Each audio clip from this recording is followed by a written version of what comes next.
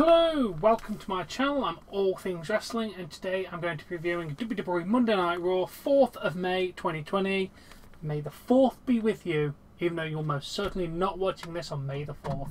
But was Star Wars Day! Yay is the thing for some reason.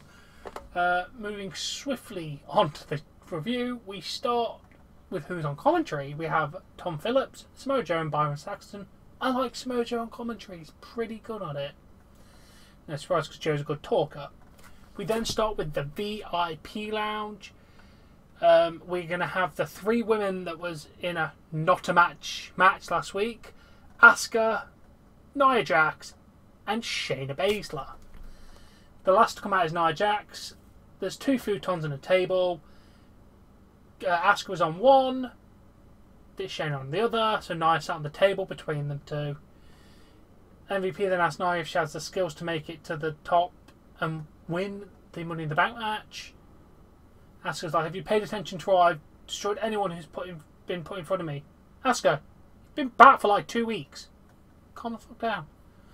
Asuka is asked about her response, and Asuka yells in Japanese about what Nia did to Kairi Sane. She calls her a big bully.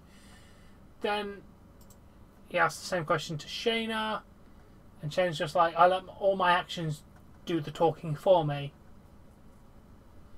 Shayna and Asuka have a stare down at each other, and then they kick Nia off the table. MVP tries to separate them. He tells them to save it for the fight. Gotta say, entertaining. Nia Jax got kicked in the face and fell off a table and out of the ring. MVP was charming as always. It was an alright segment. I'm going to give it a 6.5 out of 10.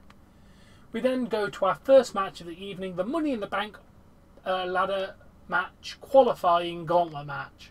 That was hard to say. We start with Bobby Lashley versus Titus O'Neil. Spear for 3 count. Titus is eliminated. Kira Tozawa comes out. Spear eliminated. Lashley goes through. Bobby Lashley goes against Shelton Benjamin in the next. Have a little bit more of a back and forth match, but again, Spear, 3 count. Then Huberto comes out. Lashley is punching Huberto in the corner. Lashley pushes the referee, and the referee warns him about being disqualified. Then he gets disqualified for continuing to do it up. And then Lashley hits a spear on Huberto before he leaves the ringside area. Then Angel Garza versus Huberto, a little bit of a back and forth match, leading to Angel Garza getting eliminated with a sunset flip for the 3 count. Then Austin Theory comes out and he gets eliminated with an inside cradle. Then the return of the century, mind you, the century's just begun. AJ Styles returns to Monday Night Raw to crush Huberto's dream of ever being in the Money in the Bank ladder match, with a calf crusher making him tap out. Overall, I'm just going to give the whole thing a 3.25 out of 5. Gauntlet matches are quite entertaining. Bobby looked good in it. Huberto looked good. AJ came and won the thing. Very, very nice. Then after the match, AJ wraps Huberto's leg around the ring post. Cuts a promo saying he's not a zombie or a ghost. There's no Undertaker trying to steal the spotlight. He got buried, literally. So what? I admit it and I understand it doesn't mean that it's a loss. There's no rules in a Boneyard match. That was then, this is now. I have seized an opportunity in the most unique Money in the Bank ladder match. It's worth it. I'm going to do anything to get that contract. If that means throwing Rey Mysterio and Aleister Black off the top of the WWE headquarters, so be it. They've not been through what I've been through. Get ready to rewrite the history book in the most memorable moment in the Money in the Bank ladder match. AJ Styles will win it and become Mr. Money in the Bank, and it will be phenomenal. I'm going to give it a 7 out of 10. AJ cuts a damn good promo. Then, for some reason, Seth Rollins makes his way to the ring with Charlie for an interview, and he talks about all the random crap he keeps talking about, the greater good and trying to unburden Seth Rollins from this championship, and I'm trying to save Drew McIntyre. My destiny will become a reality when I stand in this ring with my head held high and the new champion. And shut the fuck up, Seth Rollins. You honestly sound like the worst priest in the world. Not knocking on religion, but Jesus Christ, man. Jesus, man. This just goes on and on with the same repetitive bullshit. Gonna give it a 1 out of 10. God, Seth is boring now. Absolutely ridiculously boring, and he's not even fun to watch anymore. Fuck off, Seth. Then we go to Shane Thorne and Brendan Vink, and the Black MVP says, great moments are born from great opportunities. They're the finest of Australians wrestlers. They have an opportunity like this. That's a miracle. Then we have Buddy Murphy. Oh, that's a throwaway segment. I'm not going to rate it. And Buddy Murphy is asked about his loyalty to Seth Rollins. He said, he's took me under his wing. Someday I will learn and develop and be on the same level as him, or even better. We know this day is going to come, but we'll focus on tonight and Drew McIntyre. Seth thinks I can beat Drew, and I know I can. I know that I can beat Drew. 4 out of 10. Then we go to Cedric Alexander and Ricochet versus Brendan Vink and Shane Thorne. Vink with a running boot for the 3 count. They picked up a victory against Ricochet and Cedric Alexander. Very, very nice. Going to give the match a 2.75 out of 5. It wasn't amazingly spectacular, but good win for the rookies. In this instance, anyway. We saw Money in the Bank Classic moments throughout the night. Didn't really mention it, but very nice. Then the Street Profits come out and have something to say. 1 out of 10. We go swiftly on to the match. The Street Profits versus Eric and Ivar. And for some reason, this apparently it was a non-title match. According to this. I thought it was a title match. Okay. Either way, Ivar with the Viking experience with Eric, and they get the 3 count. They win. Match is going to get a 1.5 out of 5. Match was absolutely terrible, in my opinion. But they won. Thank God.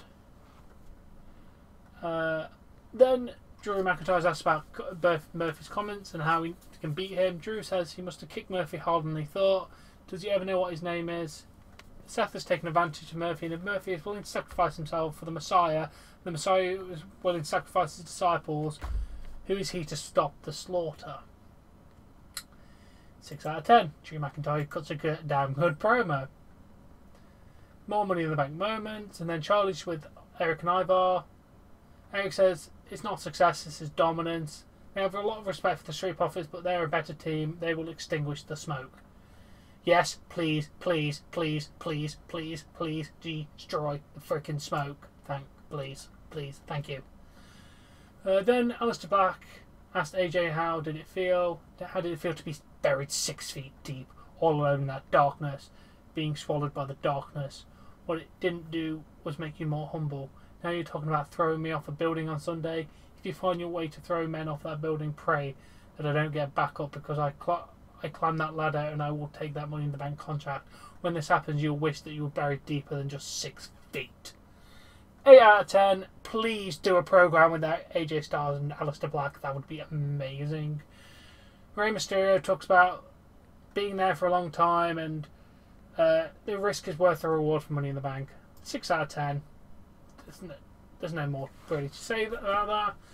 Then the NXT Women's Champion Charlotte Flair makes her way to the ring. Talking about Io Shirai saying that wrestling Charlotte will be her dream opponent. She says she's happy to make that dream come true and she can bow down to the Queen. Liv Morgan comes out and interrupts. Says, remember me. Charlotte says she thinks Liv wants attention and Liv wants her to take her seriously. Liv says she wasn't born with a silver spoon in her mouth. She didn't have daddy to walk her to school in the front line of her career for her choice. She said that she'll be champion and take down a few backstabbers or a queen. Charlotte says Liv doesn't know who she is, and Charlotte knows who she is. She said she's Ric Flair's daughter. She had a silver spoon in her mouth. She expected Liv would say she was her dream opponent. 3 out of 10. Please shut up, Flair. Then they have a match. Charlotte Flair wins with the figure 8. 1.25 out of 5. Then we go to Joe. Sorry, I'm just... Oh, we saw too much Charlotte tonight. Then we go to McIntyre and Buddy Murphy in a non-title match. Drew with the Clay... Oh, Buddy Murphy setting up for his version of the Claymore. And then Drew gets Claymore and back for his own troubles. Going to give the match a 2.5 out of 5. Fairly average. Good win for Drew McIntyre. Seth gets on the apron. Drew's like, attack me, fight me, ah! Drew turns... Seth's like, nah, fuck that. Drew turns around to the camera, then he turns around, back again to a super kick on Seth. Seth then sets up for the blackout, but Drew stops him and hits him with a Glasgow kiss. Sets up for a Claymore, but he gets out the ring in time. And that is Monday Night Raw. Overall, it was a good show. We had a good gauntlet match, some good talking segments. Bit too much Street Profits and Charlotte Flair for my liking, but oh well, overall it was a good show. I'm going to give it a 6.5 out of 10. Now, we've got one more show until the most unique Money in the Bank match ever. I cannot wait for it. But yeah, thank you for watching. Make sure you smash that like button, share and subscribe, and I shall catch you all laters. Bye.